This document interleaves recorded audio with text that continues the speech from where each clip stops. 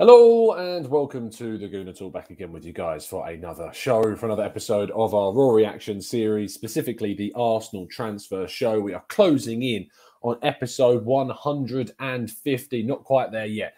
147 is where we're currently at. It's been a lot of shows that we've been doing these. Thank you so much for joining me as always as part of this journey.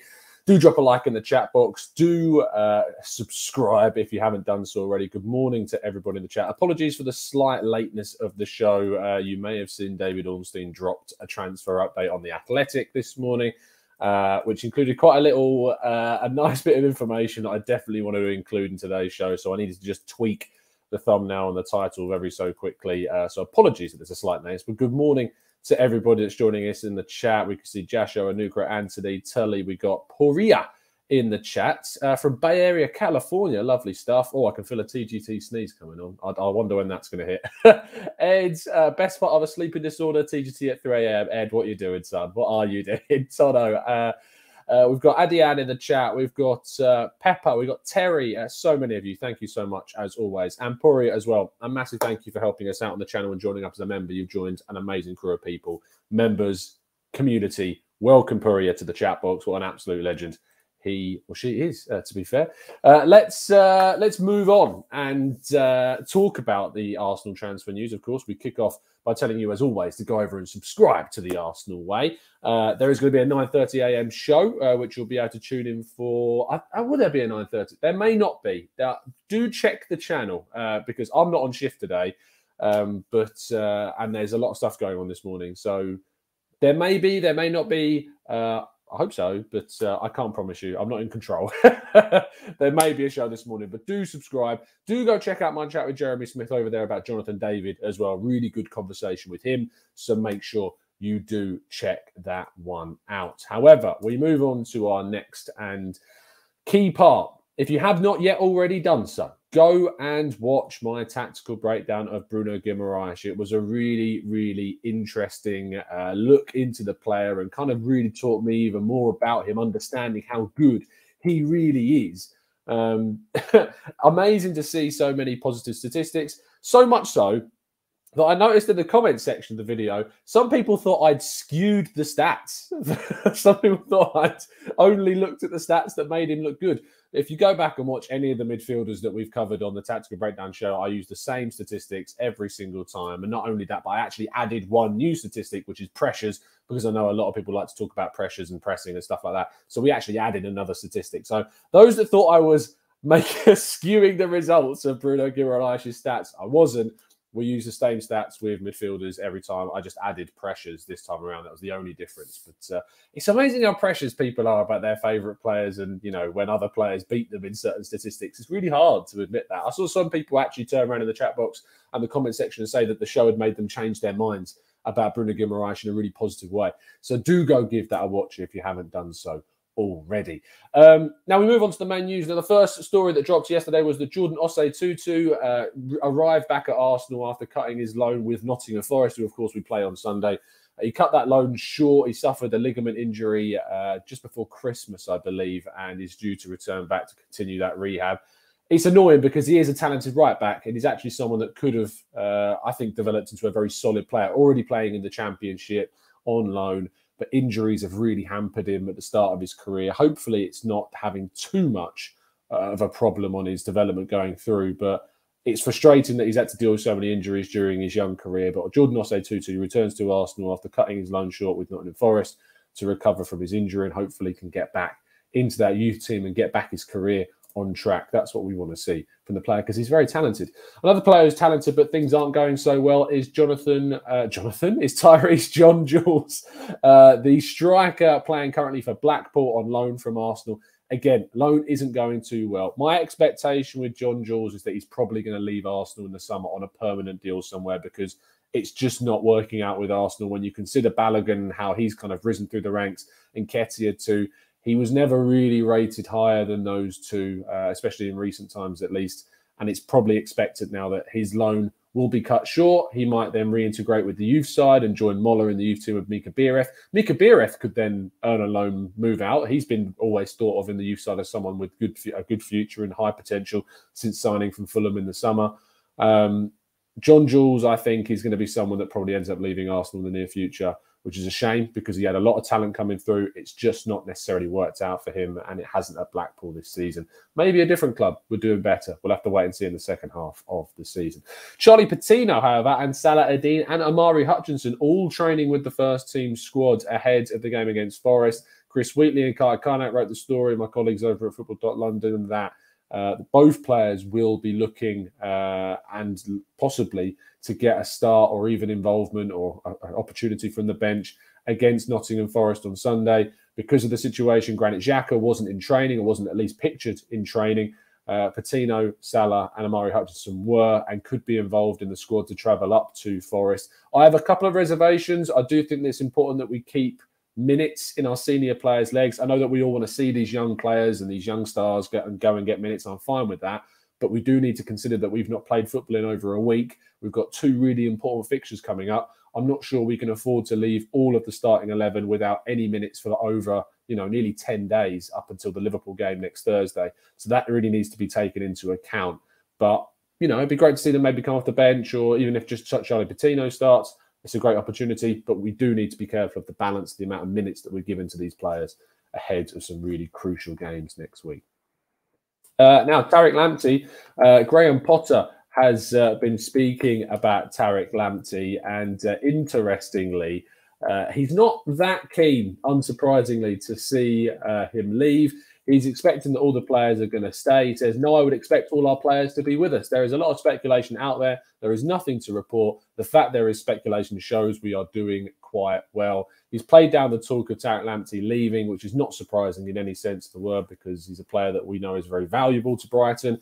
Spurs, however, are a team that are said to have joined the race to sign him. And that's unsurprising considering the fact that Emerson has just not done the business for them. But according to Duncan Castles and the Transfer Window podcast, he said that Arsenal are exploring the possibility of signing Lamptey, but Graham Potter playing down all the possible routes through there that Lamptey will be leaving the club in January, which, to be honest, isn't much of a surprise.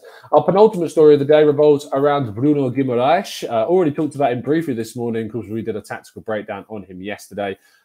Chris Wheatley reporting yesterday on Football.London that Joorabchian will likely be an intermediary in any possible talks that take place between Guimaraes and an English club. 3 English clubs are said to be interested in him: Arsenal, Everton and Newcastle. There is an interest from Arsenal around the £38 million figure. That's what Leon would be likely looking for. But also concerning is PSG are interested in not Guimaraes but Lucas Paqueta, who Lyon rate at around 60 million euros. If PSG end up buying Paqueta for 60 million euros, it would certainly relieve a lot of the financial pressure on Lyon, and they may not be as keen on selling Guimaraes for as low of a fee as they currently are supposedly open to. I think that only increases the incentive of Arsenal to try and go and sign him. I think we need to try and move quickly for that. We'll have to wait and see if it happens. But Joorabchian is said to be the intermediary, very infamous agent that's been previously involved in deals for the likes of Willian, the likes of David Luiz, and Cedric, of course, too. I know that will come as a little bit of a pain for people because they're not the biggest fans of him and some of the kind of deals that he's done. I'm not letting that put me off Bruno Guimaraes in any way. I focus on the player. I focus on what he's going to be giving us. Kia isn't his agent, by the way. He would just be an intermediary in the deal and trying to get it through, similar to how Jorge Mendes was an intermediary for the Nicolas Pepe deal, that kind of thing. Lastly, and a story that I wasn't talking about this morning, however, David Ornstein changed all that with dropping a transfer update just before 8 o'clock, had to drastically change the thumbnail, drastically change the title, and added Vlahovic to our story today. The Serbian striker is said now, Arsenal was said anyway, to be in the lead to sign the Serbian striker. That is a direct quote straight from David Ornstein's article on The Athletic. It is said that is not. This is why Arsenal are trying to sign Vlahovic. This is not to say a deal will be done, but they are pushing. And my information is that if the 21-year-old is to move in January, then as things stand, Arsenal are in the strongest position to sign him. That is because they are thought to be best placed of Vlahovic's current suitors when it comes to both the fee and salary. They could also explore turning Lucas Torreira's loan with the Italians into a permanent transfer as any part of the agreement. Given Vlahovic's contract expires in June 2023 and he won't renew, it suits Fiorentina to cash in sooner rather than later. That basically puts the player and his representatives in control of matters, and it is unclear if they will opt to move now or stay for the time being. There's some more information about that, but obviously go over to The Athletic and read more about it. But the fact that Arsenal are said now to be leading the race for Dusan Vlahovic, and the fact that David Ornstein is confirming reports that I said previously when Ben Jacobs of CBS Sports reported that story and confirmed the news that came out of Gazzetta dello Sport, I sat here and I said that I have absolute faith that Ben Jacobs was confirming this, as I reported yesterday, and that I had faith that Ben was right. And now you're seeing information drop from The Athletic now as well. Because, yeah, as I say, I trust Ben's information. I trust his contacts. I trust what he knows. And it turns out I was right too, because this is looking very, very interesting. Scott says leading means he ain't coming. What lead means? I mean, yeah, Temi says, I hate all this appetite whetting stories. What does in the lead? Basically, what they're saying is that of all of the options, all of the clubs, everyone that's kind of putting offers and proposals forward, Arsenal's is the best. Arsenal's is the most attractive in terms of wage, in terms of the offer to the club as well. Arsenal are in the lead. So, you know, if that's kind of how you want to look at it that way. FK Latte Firm did a video on Vlahovic yesterday. I would encourage you to check it out. It's a very good breakdown of the player. We did a breakdown, of course, of Vlahovic in the summer. I might do another one in a few weeks' time, obviously, if things step up some more. Yeah, I don't want to leave quite a bit of a gap between myself and FK doing our own breakdowns on that. But, you know, go check out his discussion about that, because it was very, very good. And yeah, leading us on, says James T. That's what lead means. So there you go. Jason says, late to the show because my notifications didn't notify me. Again, I have no control over that, Jason. I'm really sorry about that. That's all on YouTube. Anyway, that is the last story that we're going to be covering, which does mean we move to the chat box to go through as many of your questions as feasibly possible. So if you do indeed have a chat box about that, let's get it into the chat and we'll go through them.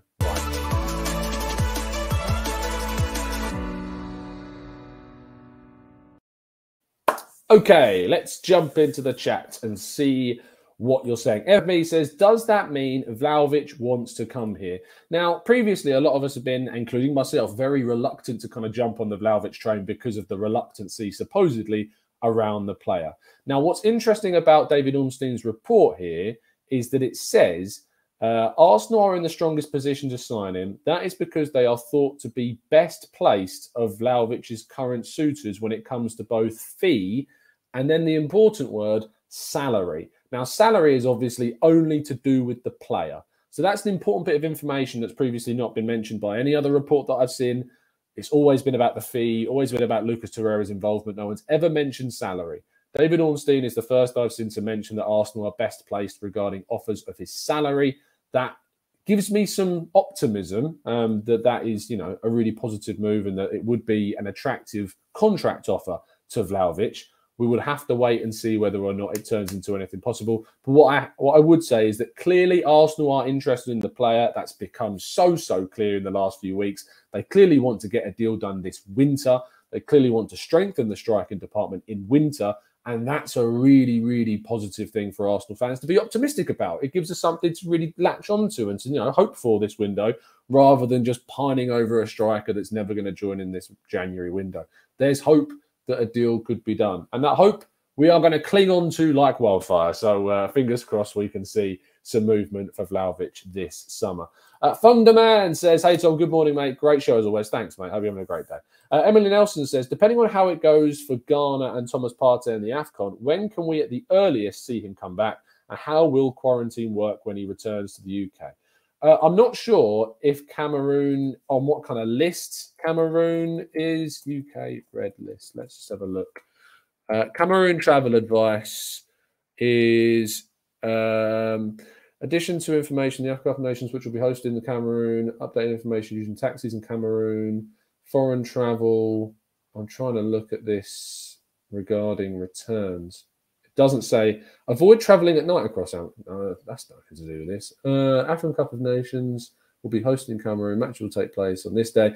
Basically, as far as I know, anyway, the earliest that you can return is something around the 20th of January. I don't know. I don't know about the kind of the latest. I think it's something like the 3rd of Feb, and I don't know about quarantine. I'm trying to Coronavirus. Here we go. Travel health advice, entry and borders, returning to the UK. Check what you must do if you plan to pass through another country. Why can't they just make this really easy to understand? Why can't they just say, if you're returning from Cameroon, you will need to quarantine for this many days? Why is it so complicated? I mean, there are people that need to understand this information. I can't even understand it trying to read for someone else. It's ridiculous. But apparently you guys in the chat box are saying it's not on the red list for the UK. So, you know, clearly you know. Clearly you know more than me, because I can't understand anything I'm reading here about whether or not you need to quarantine about returning. Yes. For goodness sake, it's so annoying. Why can't they just put up information that tells me whether or not you need to quarantine or not? Or just say, you don't need to quarantine. You do need to quarantine. It's ridiculous. Red list was scrapped a couple of weeks ago. Thanks, Paul. Appreciate that. I know that there's still weird rules. It's so stupid. They just need to be more clear. Dirk says, do you think we need to do better with scouting? We always seem to be slightly late in finding high potential players like Vlahovic. Why can't we find more Martinellis of this world earlier? I think what you're seeing, Dirks, is actually an improvement of the scouting department. We've actually added a number of scouts recently. Florian Blukel is going to be our new scout in Germany. Roman Poiré, I think he's going to be our French one. And Tony Lima is the guy who's coming to do the Spanish one. We've also added an English domestic scout, or UK scout as well. We are increasing our scouting department, so that's something that's hopefully going to be improving. Chris says, a lawyer wrote it, Tom. It has to be unintelligible, Very, very true. Lassa says, would you take Vlahovic over Isak, and why? The reason for my reluctance on Vlahovic was always kind of the reluctance of his party to get a deal done. He is clearly one of the most exciting talents on the continent right now. I don't think I'd choose either way, to be honest. I feel like I lean towards Isak because there's no reluctance being reported on their part. If someone turned around to me and said that Vlahovic wants to join, it's just a situation where the clubs need to agree a fee on the deal, I'd be a lot more open to like Vlahovic joining. And if we did that tier rating system that we did a few days ago, he probably would have been in very good, nearing do it now. But the problem is that he doesn't have that element to his profile yet that convinces me he's the right player for us to invest heavily in.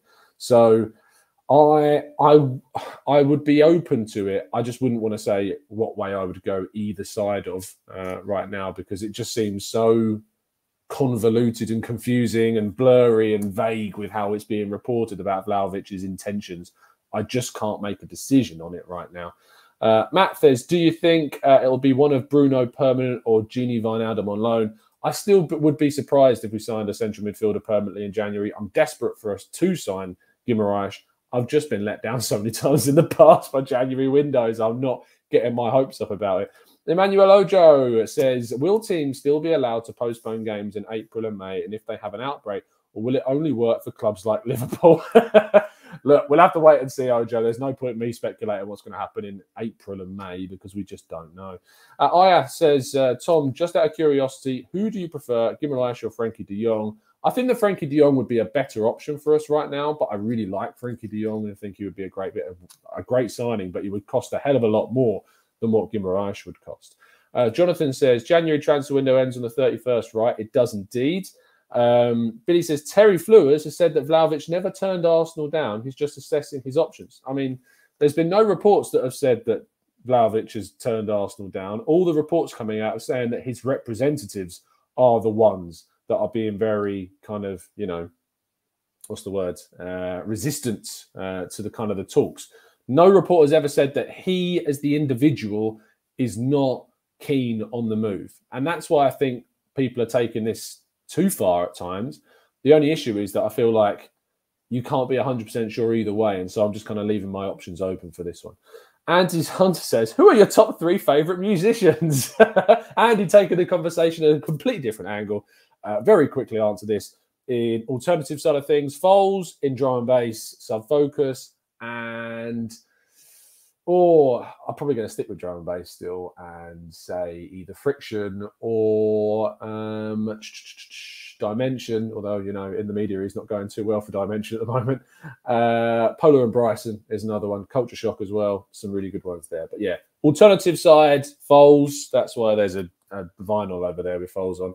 and maybe Makoto as well. But anyway, getting back onto the football, because I know people don't care that much about what I like music-wise. Cam says, why are we not looking at an all-round striker to increase tactics and chasing players who either have a good goal-scoring record at inferior leagues or haven't got that and just mooted potential? I think the reason why we're not looking at an all... to be fair, you say that we're not looking at an all-round striker. Jonathan David is very good in lots of different departments, and definitely I would describe as more all-round than more of the options we're looking at. Isaac is fast. He's decent in the air. He's energetic. He's good clinical finisher, good on the ball, can hold players off. Dusan Vlahovic is a good clinical finisher. He needs to improve his game in the air. Link-up play needs to improve a bit more. But the reason why there's a bit of an asterisk next to Vlahovic is because in Fiorentina, he's kind of given free rein to do as he wants. And I do feel like if he was given greater instruction and if he was, if there was more demanded of him pressing-wise, link-up-wise, I think he would be even better than he is at Fiorentina. And I get that also from, people I speak to who are big fans of the player and watch Fiorentina. And a friend of mine who writes for Fiorentina's website, who's been on this channel, Rich Hall, is very, very much a fan of the player and says that in a different team, he would be even better than he is for Fiorentina because he's just kind of given a bit of free license there. So I do think that there is more to come from him, but there is a bit of an asterisk next to him. Watatao says, do you think we are going to try and replace Aubameyang now that Vlahovic and maybe replacing Laka when his contract ends this summer? I think that we're going to probably try and get rid of Aubameyang this month. I mean, when he returns from the African Cup of Nations, which I don't expect Gabon to get all the way through, so they'll likely return around the 20th, 21st of Jan.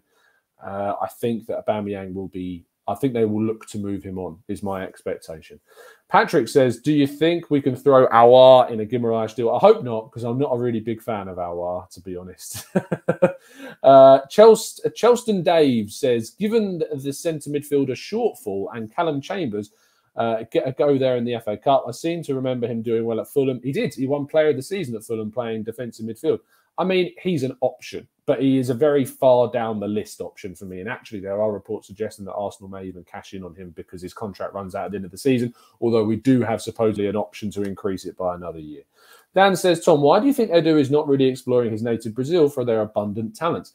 Whilst Edu worked for the Brazilian national side, there is a bit of a misconception that people think that Edu will be scouring Brazil. But I mean, whilst he worked for the Brazilian national side, that was very much focused on, his role with the national team, not scouting the lower leagues of Brazilian football. He wasn't involved in the Martinelli deal. That was all Francis Cajagao, and I think there was also someone else involved, another scout that goes under the radar. His name I've forgotten, I apologise.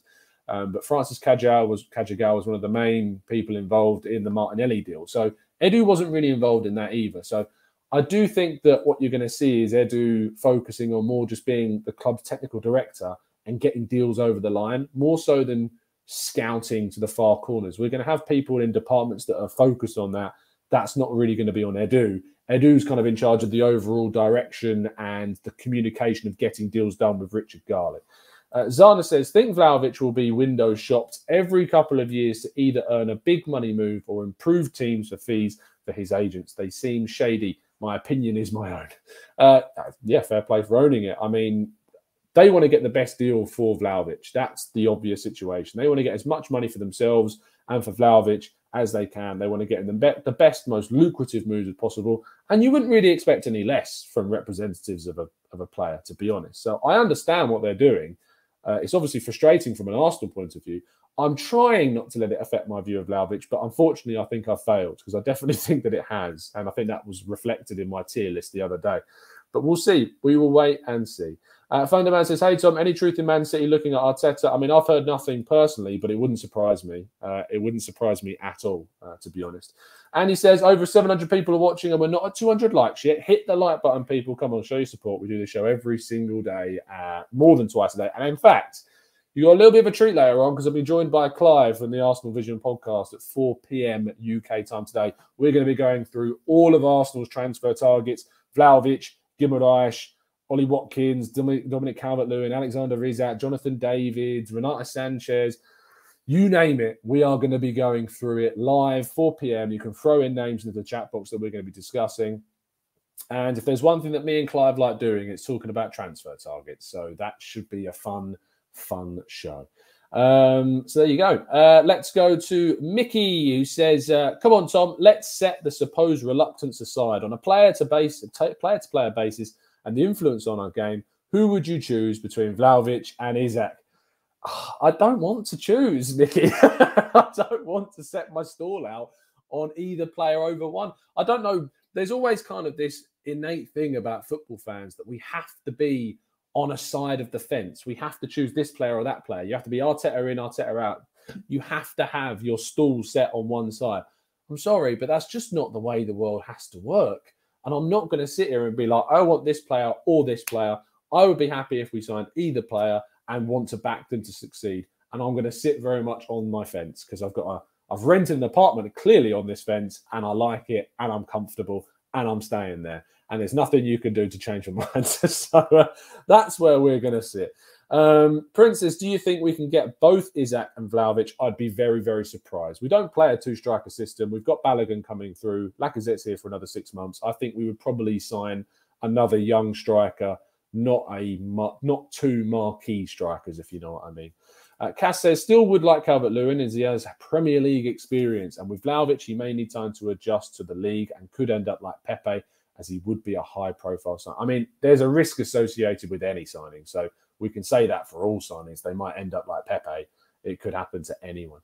Boo, pick a side, says Matt. No, not a chance. Not a chance. And Ainsley, yes, I will watch for splinters, but I've been sitting here for so long. I've kind of worn the fence down at this point. So it's pretty darn smooth.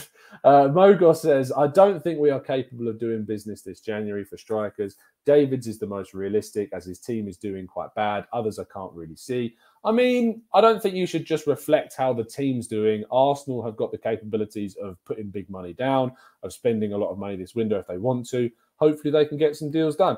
Andy says, hey, Tom, do you think... I swear I've answered like 10 of your questions, Andy. There's going to be some people very jealous in the chat box. You keep getting lucky and popping up on my screen at the right time. Do you think we'll get... Oh, for goodness sake. That's why I don't answer questions.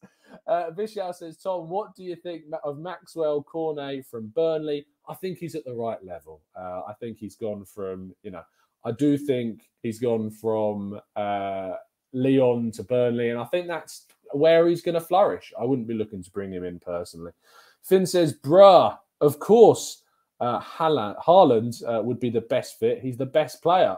Well, yeah, of course. Like, he's the best striker on the planet for my money besides Lewandowski. Yasir says, Tom, would you take Donny van der Beek as a squad depth player? I mean, does Donny van der Beek really want to move from one squad depth player position to another club to be a squad depth player? I'm not sure that he does. I'd take him. I think he's an interesting player, but I'd want to start him. I'd want to use him.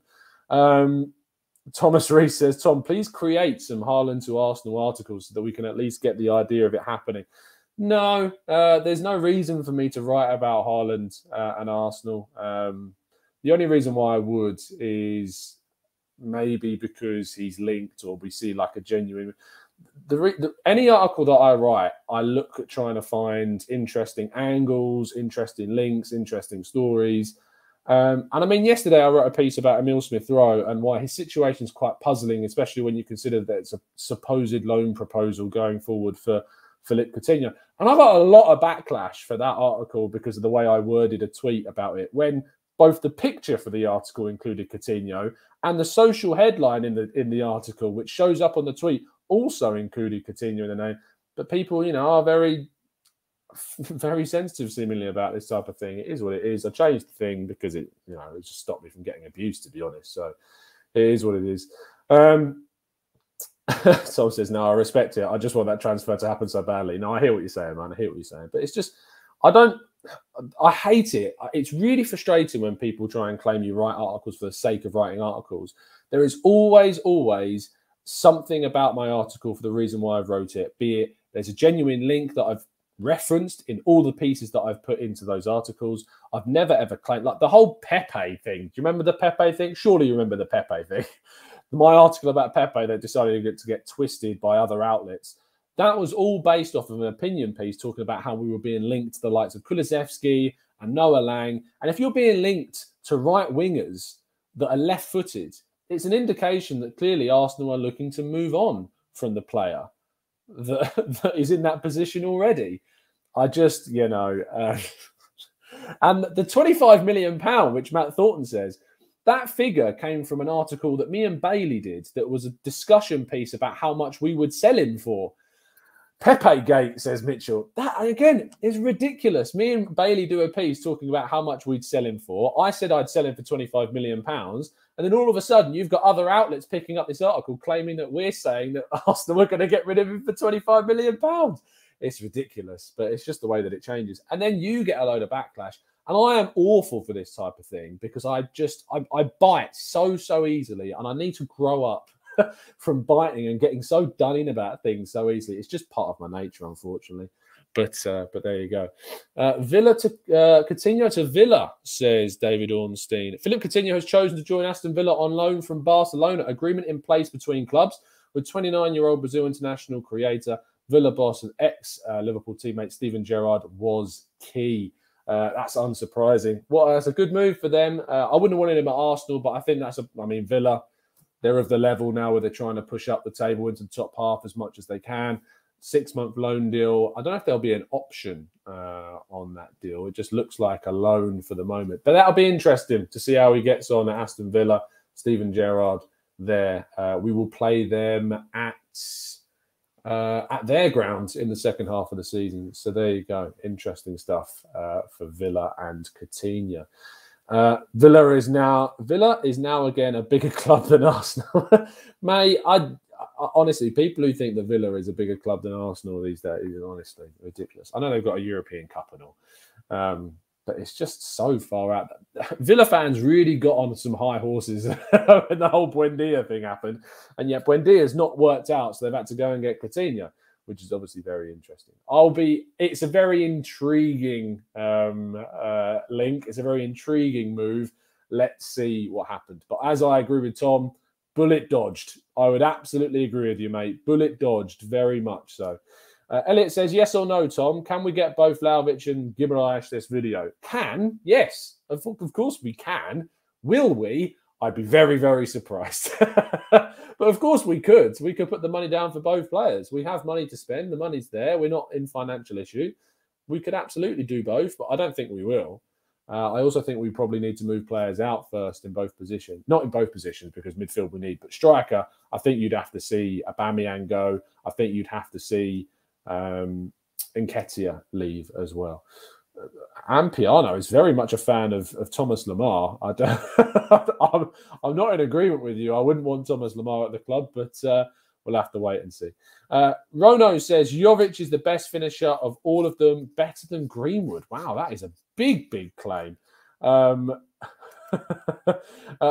who's one of our newer members today, I was genuinely annoyed when I saw people are talking about the possibility of Coutinho to Arsenal. Mediocre player, not fit for the Premier League at all. Tim says, I'm joking, of course. It's a reference from this summer when they wrestled Buendia from our hands and became a bigger club than Arsenal. John says, I hope Arsenal signed Lemar on 5 years ago. Not so much today. I do have to agree. We're going to wrap things up there because I've got to shoot off because I've got things to do this morning. Stay well. Enjoy your Friday. You've reached the weekend. Congratulations to you. But it's going to be an interesting day. 4 p.m. UK time, I'll be joined by Clive from the Arsenal Vision podcast to talk through all of the transfer news and all of the transfer targets we've been linked to and to get his thoughts on what he thinks we should be doing. So I look forward to bringing you that show. But yeah, have a fantastic day. Drop a like on the video. Subscribe if you're new. Go watch our breakdown of Guimaraes. And yeah, it's been an absolute pleasure to speak to you guys, as it always is. And as always, up the Arsenal.